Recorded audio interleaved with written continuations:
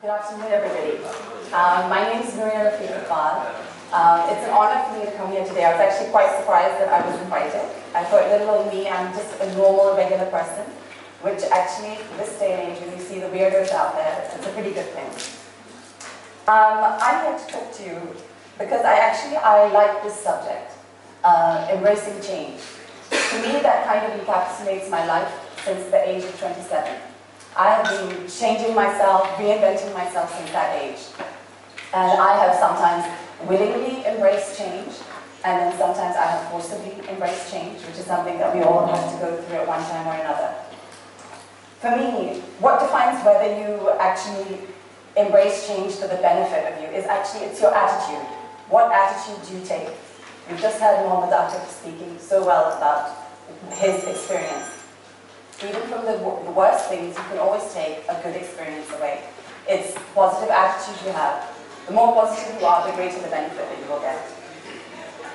So if I apply this to myself, the way I look at it is like, okay, who am I today? That is what I'm looking at. I am Nuriah Iqbal. I am a compulsive philanthropist. I run 3 charitable organizations. I am the founder of some, and I'm the co-founder of others. My first charity is Rising Stars Foundation, which educates over 1,200 children in Swat and in Utri. The second is Labor and Love, which provides income-generating opportunities to impoverished women in Lahore. And the third, which is my favorite, is the fundraisers, which we do a bargain basement sale where we get designers to donate items, and we sell them at 50% off to raise money for charity.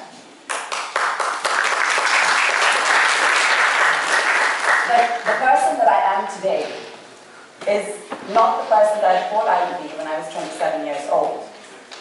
The person that I am today, however, is a truer and a better version of myself. And that is thanks to the changes that I have gone through.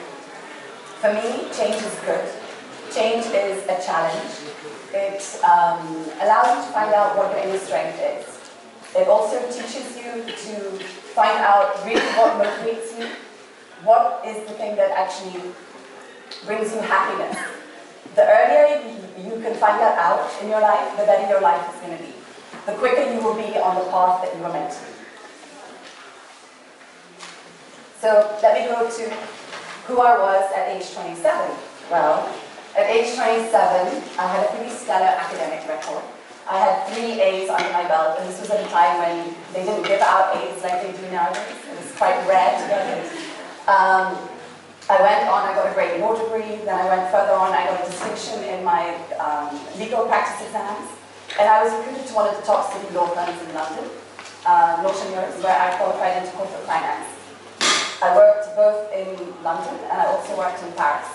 From there, then I went and I joined a US law firm called White Case, and I worked with them in their London office. For me, my life then was pretty good. I was working very hard and I was also playing very hard. Then came my big change in my life, number 1, marriage. Okay? This is something that is a wonderful change, if it's with the right person. So this is my husband, Iqbal. He did not actually live in England, he lived in Moscow. So with marriage also came a move to a new country. I had never in my life have I ever wanted to live in Russia. I liked Russian history, but I did not speak the language. If he was living in France or Germany or even the whole of South America, I could speak those languages. But Russian I had never learned. So I was a little bit nervous. But the funny thing is, well, if you want to embrace change, the easiest way you can embrace it is actually if it's to do with love. Love, they say, moves mountains. So I thought, okay, so what's a little bit of geography? It's okay. So there I was. I left everything that was known to me, my family, my friends, my work. I transferred to our Moscow office with White Case, which was great. But I left everything, but I didn't have any fear at all. And I think the reason being that I felt reassured that with this person I could reach my full potential. And this is actually something that I find very interesting, and what I want to tell the girls out there in the audience. We tell our girls that, okay, you know, for marriage, look for somebody who is whatever, good looking, or like doing well for themselves, or, you know, these kind of qualities. I think what you should be looking at is somebody who will allow you to reach your full potential in life. Because women, just like men, they have a potential. And it is right that you should be able to reach that potential. So here we are, we moved to Moscow. I'm having a great time. I'm working in this law firm. I'm the only UK qualified corporate lawyer over there. So the work that I got was amazing. If I had been in London, I would never have been drafting that kind of documentation. And so then, in my mind, my plan for where I was going to be was that I was going to be this hotshot lawyer, I was going to fly around the world, and I was going to become partner. And that was how I had envisioned my life. But as my sister tells me, Alia, she always says, if you want to make God laugh, you have to tell him your plans. So I told Allama my plans, and he had a little bit of a laugh, because then came my next change. Number 2, parenting. This was a change that I, of course, embraced wholeheartedly. Having a child is one of the most life-changing things that you can have. Even before birth, I was forcibly having to embrace a change. Any women here who've had children will know what I'm talking about. The nausea, the mood swings, every single thing. But it was something that was wonderful. At that time, I had planned that when my son was 6 months old, I was going to go back to work and I was going to carry on with my partnership dream of being a partner in an international law firm. But then came a change number 3. My husband decided that we should move back to Pakistan. Well, for him it was moving back, for me it was moving for the first time ever. This was a much harder change for me to embrace. I'd never lived there. I had family, they were all in Karachi. I was working with an international law firm. There were no international law firms in Lahore. I knew nobody in Lahore. My family, relatives were in Karachi, not here. And the day before I was leaving, I was anxious. And it was only that a friend of mine who came over and she reassured me. And she said, Nuria, why are you getting so worried? You always said that you wanted to live in Pakistan. And I was like, I did. And she's like, yes, Nuria, you always said you wanted to go back, you wanted to help, you wanted to do something for people. She said, this is your opportunity. So then I thought, okay, I should embrace that. So with everything else, I also embraced this with a very positive attitude. Now when I came to Pakistan after settling here, what struck me the most was how fortunate I had been. I felt really rich, and not in terms of money, in terms of my education, in terms of my knowledge. And I realized that this Western upbringing of mine had been actually pretty amazing, because you know what that Western upbringing told me? It told me that every man is equal. It's an Islamic concept, but you don't see it here in Pakistan. The driver and the master, there's a big difference. The master does not see himself like the driver. The Begum Sahib doesn't see himself like the maid. I was brought up in a different place where I believe that I'm exactly the same as everybody else. It's just luck where you're born. Everybody should be treated equally. And it was then that I looked at the injustice around me, that I thought that I wanted to actually change what I'm doing. Take a break from law and actually do something which is for social good. So when I was thinking of that, I thought, okay, what is the best way that you can help, like in this country? And for me, it just comes down to education. I lived in Russia, which was a country where there's 100% literacy. The amazing amount of people that I met over there, they would know where Pakistan was, they would know where India was, they would know everything. And I always would think that this country is, at that stage it was in a real stage of development, but it was my belief that this country, and you can see Russia now, was going to do very well, because it had 100% literacy. That is your biggest asset are your people. If your people are not educated, then you're never going to reach the potential that your country can reach. Pakistan, if you look at our literacy rates, pathetic. You want this country to do well, then the only way you're going to be able to do it well is to educate your masses. Without that, you're never going to get anywhere. No matter how hard everybody else is trying, you will always have this burden bringing you down. So with that in mind, I decided to join CARE Foundation. CARE Foundation is an NGO here in Lahore. It educates at least over 180,000 underprivileged children. It takes government schools and it turns them around. I worked with them for 2.5 years. I ran their head office. And it gave me a wonderful insight into actually what education is like here. I visited many a government school where there would be children. The children are there. There were just no teachers there. There were kids sitting there waiting for an education which was never going to actually come to them. To me, I just thought that this is actually something that we should really focus on. And it just made my belief that education is the way forward. It made me even stronger. But then again, we had another change. I had another baby. So I took a little bit of time out, and I decided that I should spend my time with my family and give them the attention they deserve. And everything was happily moving along. And then something happened.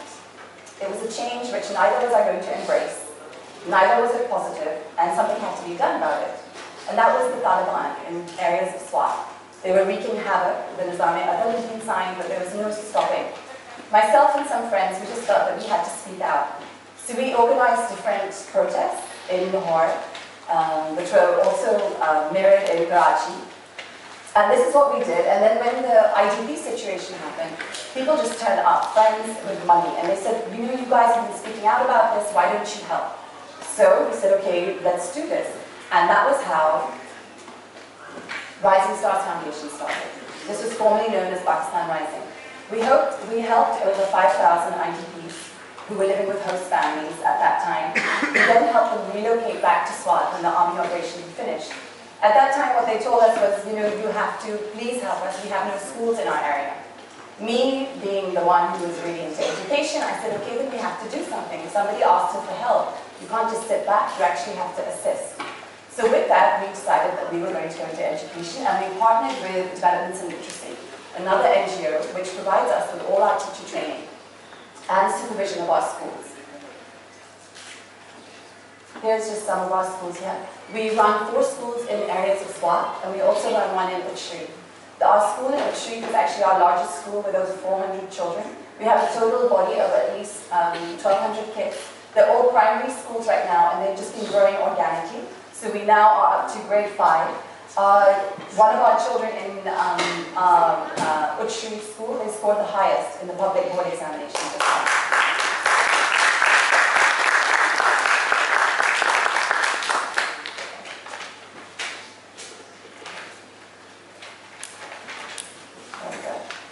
So with this in mind, I felt that, okay, this is great. We're doing something, we're helping children, that's something that's good. But what about adults? What about a 20-year-old who can't read or write? I mean, really, are they going to have any future, like a good future to speak of? And then my attention went to women. I saw that for men, even if they're uneducated, there's still like public spaces for them.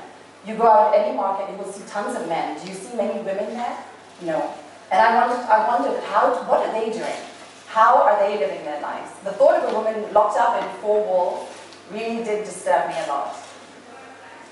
So I thought that is something that we should do and look at women, and that's how Labor in Love started. Labor in Love is a social enterprise. We train and teach women in handicraft skills. We make a range of products which we sell. Women are paid per piece that they make. All monies that are raised go back into our charity. And how did Labor in Love start? Well, actually, when we were doing the Rising Stars Foundation, we needed to raise money for IDPs.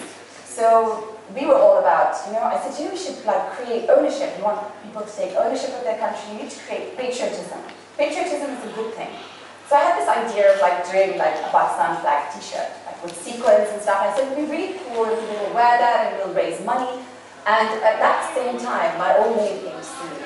And she said that she needed money, she needed work. She was always very good at handicraft.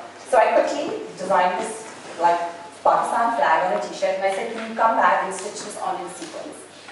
Which is what she did. There you go. So these were our patriotic tees. We sold these like hotcakes. And all profits went for IDPs. For us to meet the demand, she had to train other women in her village. And then this is just exactly how it started. We had 30 women working with us, churning these out. They were paid per piece. We paid them at a rate which was above the market. And I suddenly thought that this is a great way of helping women to earn an income. We now have stitch centers in Mehmoodpuri and in Sheikhupura. A lot of our women work from home, and we give them all the materials at home so they can work in the confines of their home. If a woman has a lot of time, she can take on a bigger order. If a woman doesn't have so much time, she can do a little bit less. It's not meant to be a burden on the woman. It's meant to help her to earn an income and to become a productive member of society. The impact that we have seen on our women is immense. the respect that their husbands have given them now that they're actually also bringing in money into their home is a very welcome thing to see. And our women have amazing talent. These are some of our women. This is me opening one of our stitch centers, which was in Boutique. So we have women who work it from home, as you can see, and generally it will be one lady has a bigger space in her house, so the women will come there, they'll work all together, and they note down who has made what, and then they get paid for a piece that they make. That's how it works. So the one thing that this Rising Stars Foundation and Labour and Love, what they started to make me think, and what they connected me on, was that I felt that these charities, they had to work without us having to beg people for money. When I worked with CARE, I didn't really like asking people for money. The funny thing is that my attitude is that I shouldn't have to beg somebody to do something good, right? It's our duty to do good. Why are we here? To help others. That is our reason for being. That is my belief that this is our reason for being. And for me to plead with somebody that please could you sponsor a kid for education, it just seemed very wrong. So what I thought was that we have to think of very creative ways to raise money where we will be bringing people on, people who wanting to come to us as opposed to us chasing them. So I looked at Rising Stars Foundation and I decided I love art. Pakistani art is amazing, but we don't have the same sort of like marketing and the international reputation as Indian art. So I went and I spoke to Bonham's auction house in London. And I said, hey, how do you feel about us getting together with some Pakistani artists? And they will donate art and we'll sell this at Bonham's. So they said, you know, actually we would love it because we don't have a very big Pakistani client base and we would like to grow it. So that is what happened. For the artists themselves, they got the kudos that they were actually selling internationally. We arranged the first event was in 2011. One of our most well-known contemporary artists, Rashid Rana, he very kindly donated one piece for us, which actually raised £16,000. For us, the benefit was that we were going to be selling these artworks in an international market, and hence we were going to be raising the price for those pieces. So more money was going to come for our charity. The 2011 auction, given that Rashid Rana's piece was £16,000, raised over £50,000 for Rising Stars Foundation. With those monies, we were able to run our schools for 2 years. Again, in 2013, we got more artists on board, and willingly, they came to us because we're like, oh my God, yeah, we'll be selling at Bonham's, this is great. And it also put up their reputation, put up their own prices. And again, we raised £40,000.